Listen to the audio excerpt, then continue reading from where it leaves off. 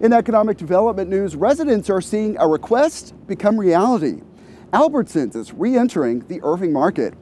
A new store is expected to open late this year at 2200 West Shady Grove Road. That's the former location of Fiesta. When that store suddenly closed a couple of years ago, residents let City Council and other leaders know they wanted a new quality store in their neighborhood. The Irving Economic Development team worked with the property owner and Albertsons to make it happen. The site will get more than $250,000 in upgrades inside and out. The city is providing economic development incentives for meeting certain criteria. It took us about 2 years to get to this point where we had a good tenant, we had a good landlord that was willing to work with us, and I think the neighborhood will be better off because of it. I know they'll be better off because of it. Leaders hope this opening will spark more new retail in South Irving.